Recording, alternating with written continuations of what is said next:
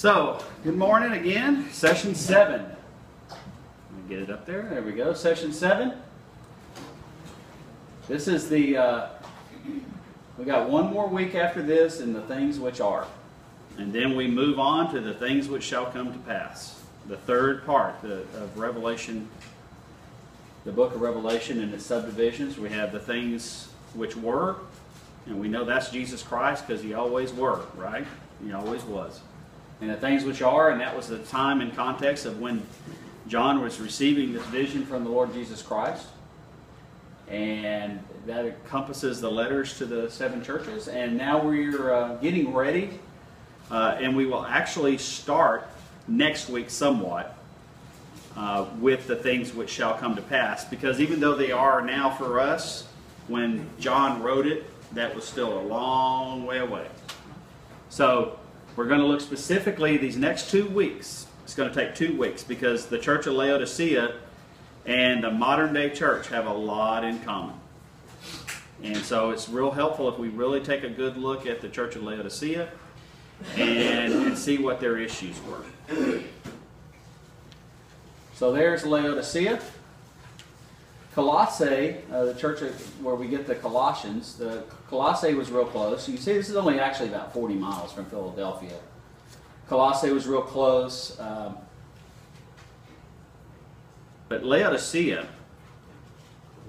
south of Philadelphia, not far from Colossae, midway between the hot springs of Hierapolis and the cold waters of Colossae. Okay?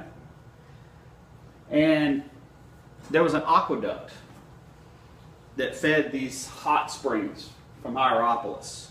They had an aqueduct. And they flowed down towards Colossae. And when they passed Laodicea, these hot springs had become lukewarm by that time. All right. Remember, the Romans were real good about the aqueducts.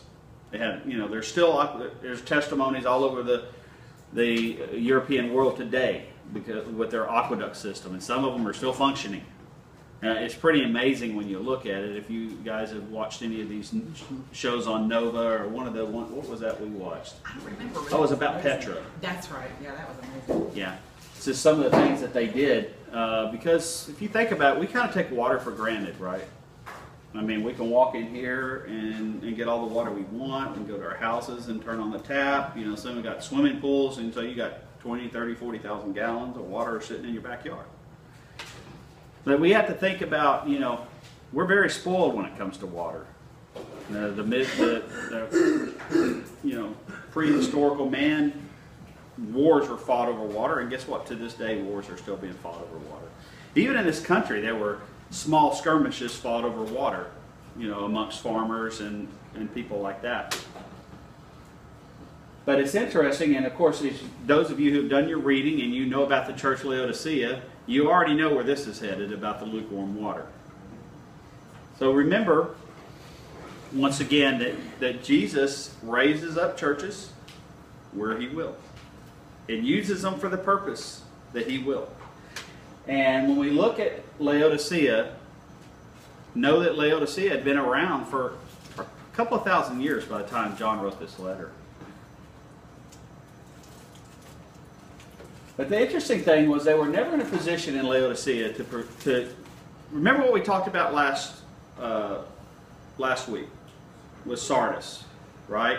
They had, a natural defense on 3 sides. They had these huge 1,000-foot cliffs that over time had eroded, but it was still good defenses. If they had been vigilant in Sardis, they could have said, they'd have had some people on the wall and could have seen people crawling up, but they got arrogant and cocky. Well, Laodicea was never in that position. They were very vulnerable to attack. And what that did for them is it put them in such a position that they were always willing to compromise. They were always ready to compromise because they knew that in the end of the day, they probably couldn't defend an attack successfully if it was a sustained siege. So they were quick to compromise. That was the way that they had developed over time. That was their mentality as a city, was, you know what? We're not going to stick to our guns if we don't have to. And that is very important when we look at Laodicea and its place in prophetic history. So the city was very wealthy. It was at the crossroads, and you guys have learned through your history classes in high school or college or both, that, you know, towns sprung up on river centers back then and also crossroads. But crossroads where there was water.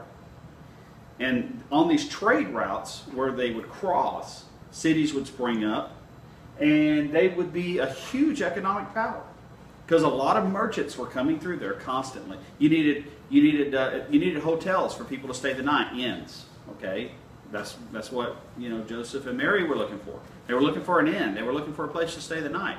Now, it wasn't the Staybridge, and I doubt Vanessa would let us stay there because it doesn't have a, you know, the kitchen, the full kitchen, and, you know, we're worried about bed bugs and everything else.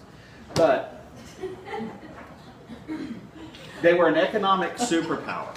I'm going to pull this down a little bit so this will be easier. So, in that superpower, they had a lot of gold refiners. Okay, they had jewelers. They had people that would take the raw gold from these merchants as they were passing through, and they would refine it. And then what would happen is, as other merchants passed through, they would sell it and trade. Hey, okay, so I get raw gold from her. I make a nice, beautiful ring out of it, or a bracelet, or a necklace, or something like that. And then as you come through, and you've got silk or spices, I trade you. So that made them very rich. They also were famous for their textiles. They had a huge textile industry. Beautiful clothing came from Laodicea. Finally, they had a famous medical school there. It was known for their ointments. And I'm not going to get into, it was like a calcium carbonate deposit that had some minerals in it that they would take from the local springs. And they had these ointments that they were known for healing. And one of their most famous ointments was eye salve. Okay? So that's going to be very interesting when we look exactly what Jesus is telling them. So when there was an earthquake, destroyed Laodicea in 62 AD. Remember, this whole area is very seismically active. There was one that destroyed Sardis, or destroyed Philadelphia almost in 17 AD. Well, there was another major one in 62 AD that did a lot of damage. But because of the wealth of Laodicea, and this is Tacitus. Tacitus was a Roman historian. And I remember when I was in Greek class, my second semester Greek, my professor had a buddy of his that was doing a speaking tour on the Annals of Tacitus. He had done a lot of research on the Annals of Tacitus, and he wanted people from his classes to come see his buddy. So what he did was he offered a full letter grade bonus to anybody that would come see this guy one night. I believe it was a Monday night from like 7 to 10. So if you were making a C, you go see this guy, you're making a B. You know, I was there. I'm like, oh yeah, I'm real interested in Tacitus and the Roman historian that he was. So what Tacitus pointed out in this, I think it was 2nd or 3rd century when he wrote, I didn't listen to the class. I didn't listen to the guest speaker. I was just there to get my B. Okay. Because I didn't have a B. So what he pointed out was that when the earthquake hit, that town was so wealthy they did not need any help from the empire to rebuild. They were able to do it on their own. Now you think about what is the 10th anniversary that everybody's hearing about on the news? Katrina. Did they need a little bit of government assistance? Okay. Yeah. Laodicea didn't. They said, we don't need your help, we got this. Because they were very, very wealthy. So not only were they a center of the jewel industry and the gold industry, textile industry, and had all these famous ointments, when you do all of that, what comes naturally to that? Bankers. They had a huge banking center there. So they had access to all the money that they needed, and they rebuilt that place on their own. The church was probably founded by Epaphras. And we see this in Colossians 4, 16 through 17. When this letter has been read among you, have it also read the church of Laodiceans. And see that you also read the letter from Laodicea. And say to Archippus, see that you fulfill the ministry that you have received in the Lord. Now, who Archippus was, is he was the bishop during this time. Epaphras founded the church, we believe. with some help from Paul. But Archippus, or Archippus, I have to look at the Greek to see exactly how it's pronounced, but Archippus, he was the bishop at the time. He had already started the church of Laodicea into some compromise. Why? Because that's what Laodiceans do. They know they can't fight on their own. They have no faith, so to speak, in their ability to hold off attacks. And so you have to know that if you're raised that way, to think that way, even though you're a Christian, that might sneak into the church because that's your culture. And how many of us are guilty of similar things, just because, it may not say it this way, but it's our culture to do it a certain way. And so even though it may not be right, it's our culture. I was raised that way. My parents were raised that way. My cousins are raised that way. We're all, this is the way we think. And it's hard to change your thinking, especially when you're a full-blown adult and you've just now been exposed to Christ. Well, Archippus was already starting to lead them down that direction, and that's why Paul gives him a little bit of reprimand here. Now, you might see that this is encouragement, but what you can also see is it's what is happening here is he is the bishop. Now, if he was fulfilling the ministry that he had received in the Lord, would Paul need to say this?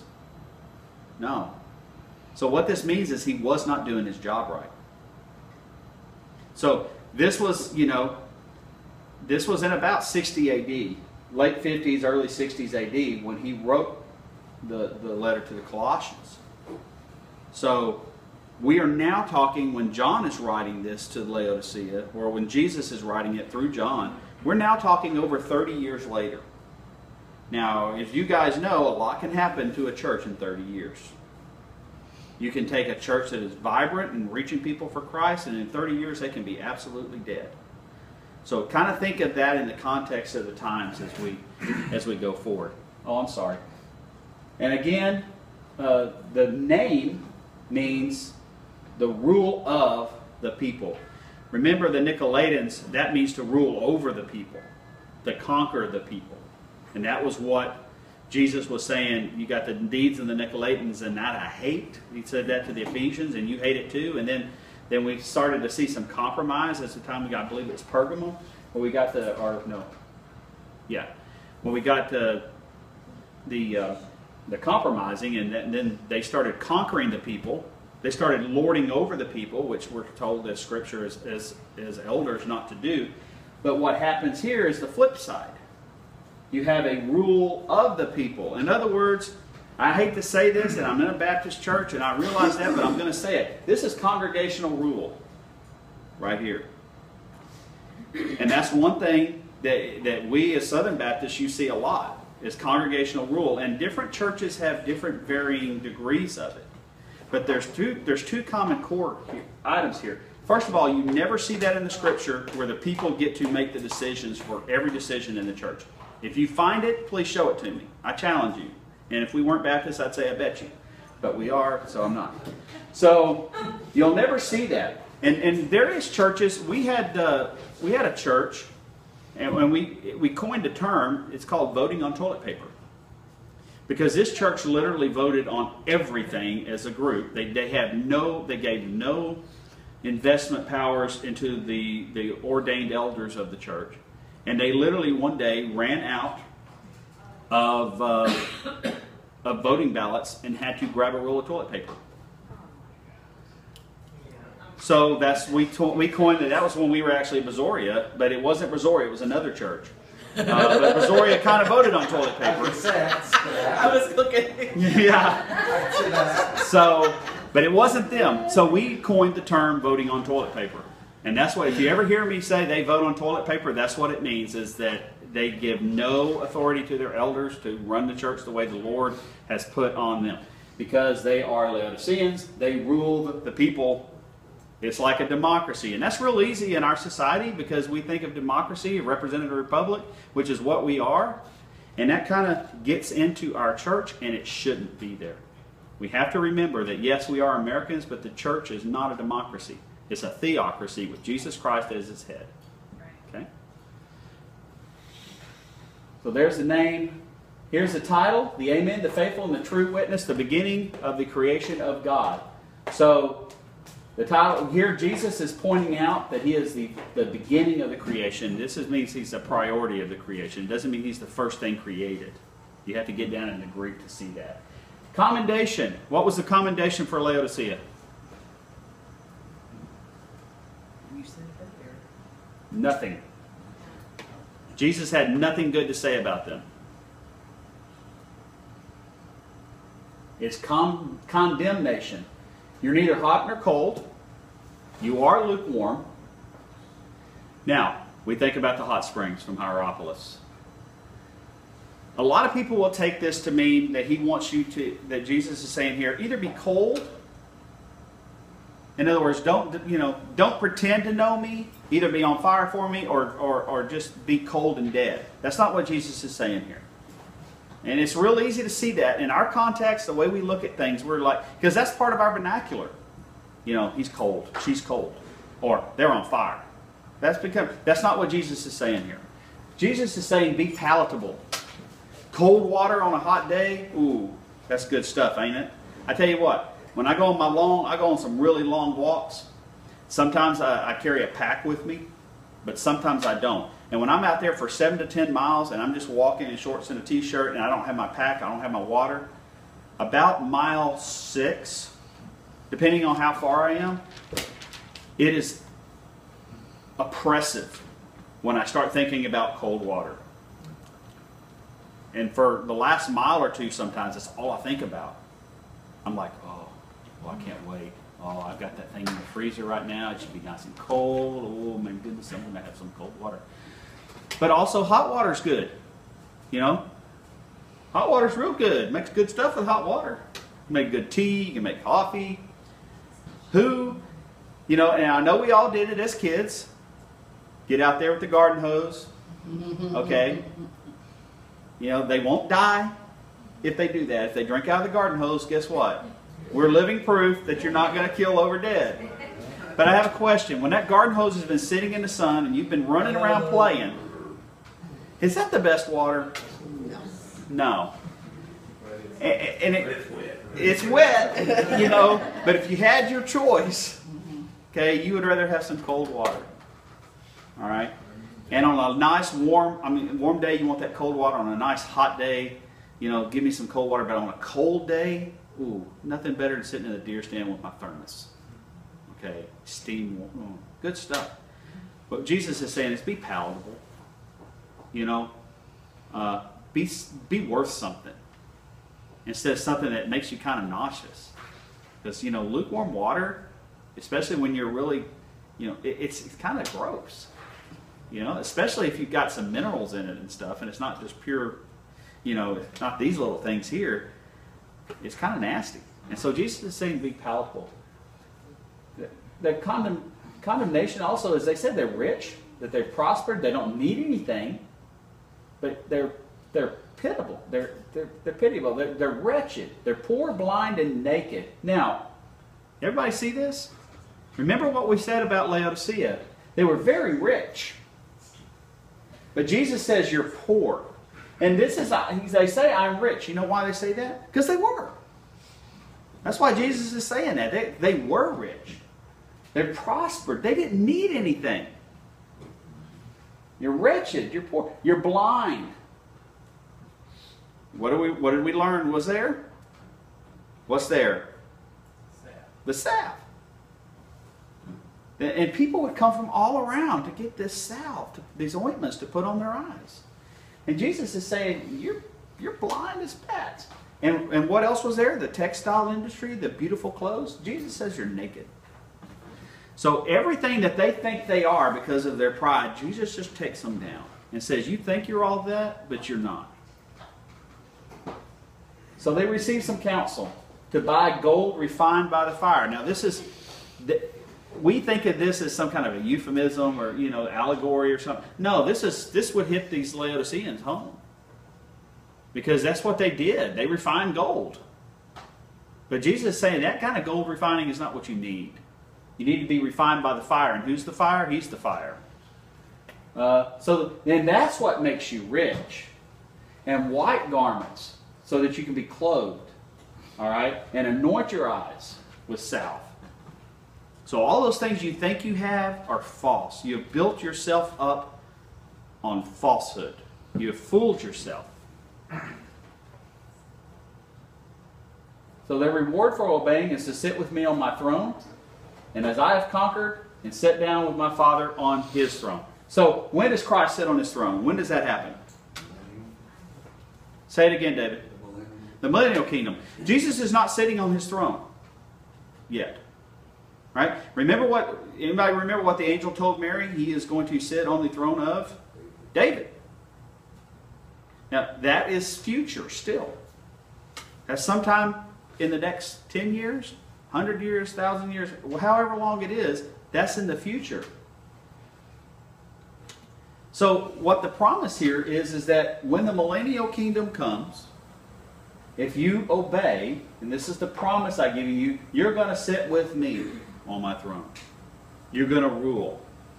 And we know that from other passages that we shall judge angels and we shall rule nations. And that's part of our reward as believers. And depending on how well we handle this life is how much responsibility we're given in the next life. Okay? Some people are going to be mayors of Bonnie, and some people are going to be governing the United States of America. That's a good way to think of it. So its prophetic fulfillment is 1900 to the present, and it represents the apostate church, the dead church, the compromising church. And its application to us is take an accurate account of yourselves. Make sure that you haven't blown smoke up your own rear end. Okay, to put it crudely. Because we can fool ourselves. I can fool myself. What Jesus is saying here is look at yourself in the mirror and check out every wrinkle. Check out every vice. And that's hard. To actually look at yourself and go, okay, Father, allow that light to shine on me. And show me all these dark spots and stains that I need to get out. Don't be deluded about where you think you are. Because, the Bible says, let he who thinks he stand take heed unless he what? Falls. Right. Jesus says, behold, I stand at the door and knock. Now, that's a contrast with Philadelphia, where he says, I set before you an open door. And actually what this is, standing at the door and knocking, is the final indictment of the Church of Laodicea. It's the final condemnation. It's not just, it is something that we can look at in terms of evangelism, and we use that a lot of times. Jesus is knocking at the door of your heart if you will let him in. First of all, where's the doorknob? It's inside, right? It's not outside where Jesus can turn it. It's one of those doors. It only has a knob on the inside. You have to open that. And Jesus can come and knock. But what the indictment here of the Laodiceans is that Jesus is sitting outside the church. Whereas contrasted with Philadelphia, he's inside the church. Because there's an open door and he can go back and forth. What here is what does Laodicea mean again? Ruled by the people. Jesus is not allowed inside this church to give his opinion and to give his guidance because the people are ruling. And they're going to do things the way their tradition says, and they're going to do things the way they want to do it according to whatever keeps them in power or whatever. And I'm sure many of you have seen it. Okay, you don't have to have lived long in the Christian faith and have been to many churches before you've seen this in spades. He who has an ear. Now, I promised you guys that we would look at this. It occurs 7 times in the book of Revelation, of course. That's part of the structure. He who has an ear, let him hear what the Spirit says to the churches. And as I pointed out, that we see that there's a structure change. Well, somebody first of all take a guess how many times this phrase is used in the rest of the New Testament. Just take a wild guess. How many times this particular phrase is used by Jesus and other writers of the New Testament? 7. Bingo! 7. It occurs 7 times in the rest of the New Testament. If there's ever a question that I ask you and you don't know the answer, and it's a number, say 7. Okay? because that's the chances are that it's what it is. So in Ephesus, Smyrna, and Pergamum, we see he who has an ear, then there's the promise. He who has an ear, let him hear what the Spirit says to the churches, and he who overcomes, I will give him the blank, blank, blank. However, in Thyatira, Sardis, Philadelphia, and Laodicea, we see the promise, he who overcomes, I will let him sit at my Father, or sit down by my throne. He who has an ear, let him hear what the Spirit says to the churches. So let's talk about that for a second. Why would that be? Anybody got a theory?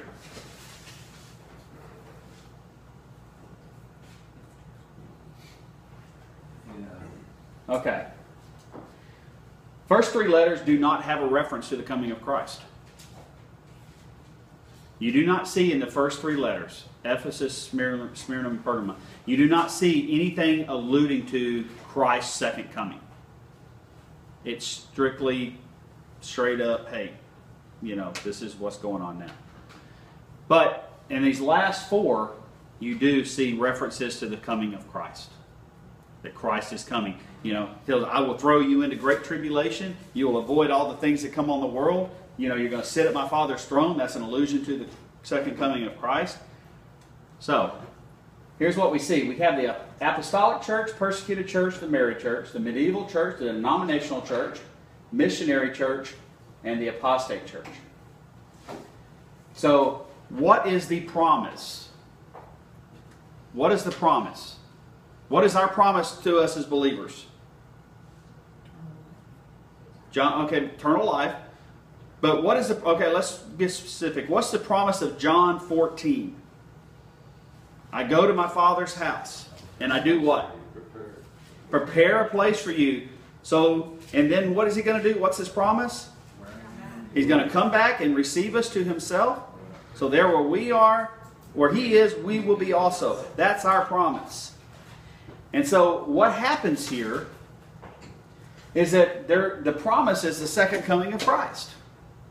And so we see, let's go back here. So we see he who has an ear, and then there's a promise. So the church here, and then we have promise at the end. Whereas here, because they allude to the promise, he puts the promise first. So there's a subtle switch there. And what Jesus is basically saying here, in the grand scheme of all this, is the last four churches that are predominant church types when the Lord returns. Okay? Because you will have the Catholic Church as a predominant church type. You'll have denominational church as a predominant church type. You have a faithful church, and we do have a lot of faithful churches, especially if you go over in other parts of the world. China, I would say most of the China churches are the Philadelphia churches. Any of those churches over in Iran, those small house churches that are popped up all over the Middle East and they're being persecuted. And finally, the apostate church. So these are, if you were to take now every church that you can think about, they're going to fall within one of these categories. Now, you're still going to have a little bit of Ephesians here, Ephesus, you're going to have some Smyrna, you're going to have some of these things. But most churches are either denominational, you think Methodist, Presbyterian, okay? They're either Catholic, you have your persecuted small house churches, and then you have what we see like the church in America, your apostate churches. And why are they apostate? Because they've compromised with the world. Like the church at Laodicea had, the Laodiceans had to compromise with the world. So that's the reason for the switch. Now, there's an inscription in a cathedral, and we're going to close with this. Thus speaketh Christ our Lord to us. This is in Lübeck, Germany. There's a cathedral, and there's this inscription that's outside the cathedral, and it says, Thus speaketh our Lord to us. And as I read these off, I want you to think about yourself. Because these hit me, in multiple of these nail me right between the eyes. You call me master and obey me not. You call me light and see me not. You call me the way and you walk me not. You call me life and choose me not. You call me wise and follow me not. You call me fair and love me not. You call me rich and ask me not. You call me eternal and seek me not. You call me noble and serve me not. You call me gracious and trust me not.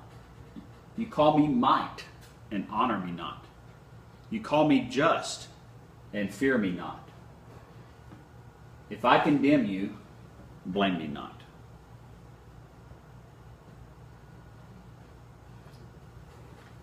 So, one thing we want to talk about is Laodiceans.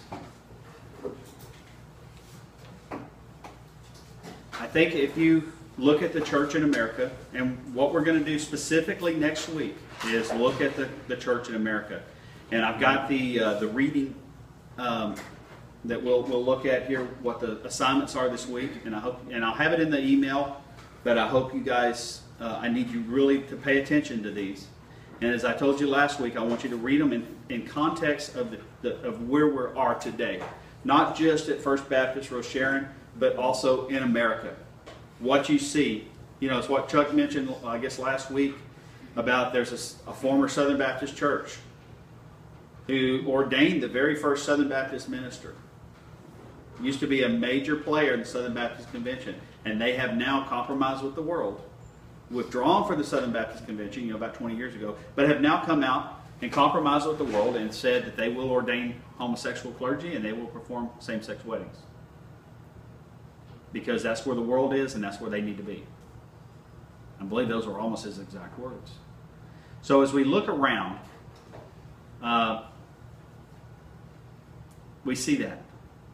And we especially see it in America, but also let's not just keep America in mind. Let's think about Western Europe. If you know anything about Christianity in Western Europe, it's dead. There are cathedrals, beautiful houses, quote unquote. Where's the house of the Lord? Here. Now, we kind of casually refer to this as the Lord's house. Thank you for being here on the Lord's house. Now, I think that's tragic, and even though I have said it, this is a building. Okay? It is a building. The house of God is here. House of God, the Bible says, now dwells within men. He doesn't dwell here. And in our house group, small house group, he'll dwell there. Because where 2 or 3 of you are gathered for in his name, there he is in the midst of you. So, we're going to take a specific look next week about the church in America, because that's where we live, but also understanding that a lot of churches in the Western culture have, and what's the primary reason? It's the same reason the Church of Laodicea did it. What's the reason? Compromise. They've compromised, right. They've compromised with the world. We've got this idea that we've got to be seeker sensitive. We don't want to scare the new people off. And I don't see that here. I don't.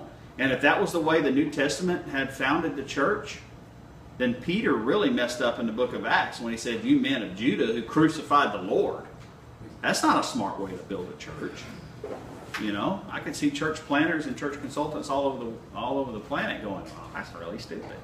But guess what? It's the Holy Spirit that builds. So are there any questions real quick? Any discussions? Okay, so next week, first of all,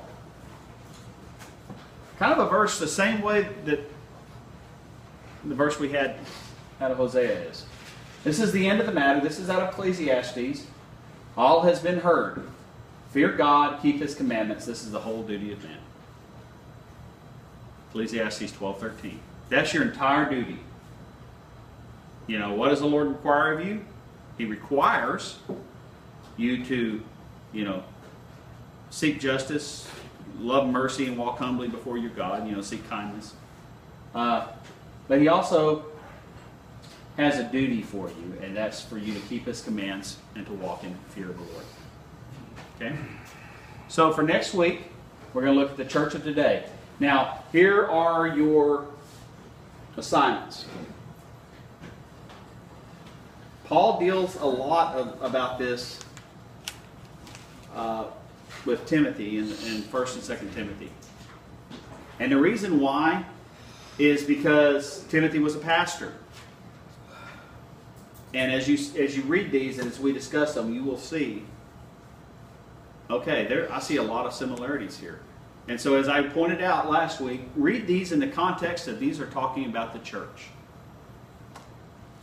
It's real easy for us to say these are talking about the world. But I have news for you. The world's always been ungodly. The world's always been evil and cruel. So if Paul is saying, hey, in latter days people are going to be bad, well, they were bad then, so what are you trying to get at? I don't get it. It's kind of like saying, you know what? 100 years from now, apples will be red. All right? Or watermelon will be good. And for those of you who like watermelon. So it's not a shock. But when you think about it in the context of, hey, he's talking about the church. So we're also, next week I'm going to try to get Martha to print out all the summary of what every church, okay, so all the names of the churches, all right, all of what Jesus said about himself. This is his description. All it's his commendations, his condemnations, his promises, and all these things. I'm going to get that printed out because as I pointed out to you last week, I want you guys to start thinking about rating our church. Where do we stand? What kind of percentage are we who are of Ephesus? And what percentage are we of Laodicea? And what percentage are we of Thyatira? And you guys will need that summary. So I will get that to Martha and we will have it next week. All right. Well, let's go to the Lord in prayer. Father, we just thank you for this time we have spent together. We thank you for your word. Lord, help us to always stand strong on your word. Help us to always stand true to your word and to never, ever compromise. Lord, I pray that for my brothers and sisters here that as we leave today, that every one of us will take an accurate assessment of who we are. Father, we know that we're washed in the blood, and we know that we love you, Father, and we know that that you have saved us. But Father, help us to examine ourselves. Help us to check out ourselves and to look at every place, Lord, that is unglorifying to you and does not bring you glory, and every place that we have regarded sin in our heart. And Father, help us to clean those areas so that you may hear us. Because Father, Isaiah 66 says, Lord, if we regard iniquity in our hearts, you will not hear us. So Father, we give you thanks and we give you praise in Christ's name.